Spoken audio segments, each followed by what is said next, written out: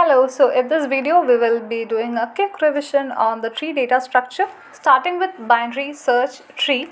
So binary search tree is a well organized data structure which allows you to maintain a sorted list of numbers. It is called as binary because each tree node has a maximum of 2 children, or you can say they can have at most 2 children. That is, the number of children can be 0, 1 or 2.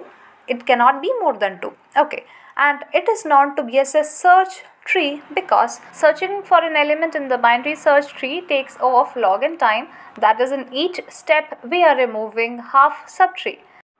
The binary search tree supports many dynamic set of operations, including searching a value in the tree, finding the minimum, finding the maximum, finding the predecessor of the node, successor, and inserting an element, deleting an element. So all these operations are supported by the binary search tree. In binary search tree, each node contains attributes like left, right, and parent, which point to the nodes corresponding to its left child, right child, and its parent respectively. So the keys in the binary search tree are always stored in such a way that to satisfy the binary search tree property.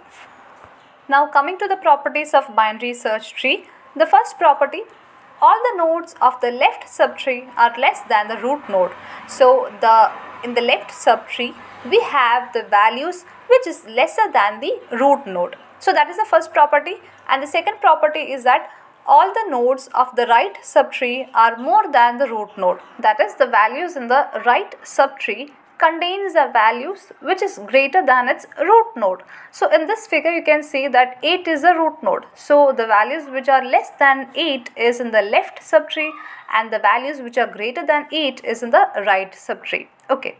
So the third property is that both subtrees of each node are also a BST. So if you call a in-order tree walk, you will get the sorted list of elements of the tree. So the major advantage in using the binary search tree is that the searching operation becomes very efficient because it removes half of the elements in every step. Okay, and it also speeds up the insertion and deletion operations, and it is considered as a very efficient data structure when compared to the arrays and the linked list.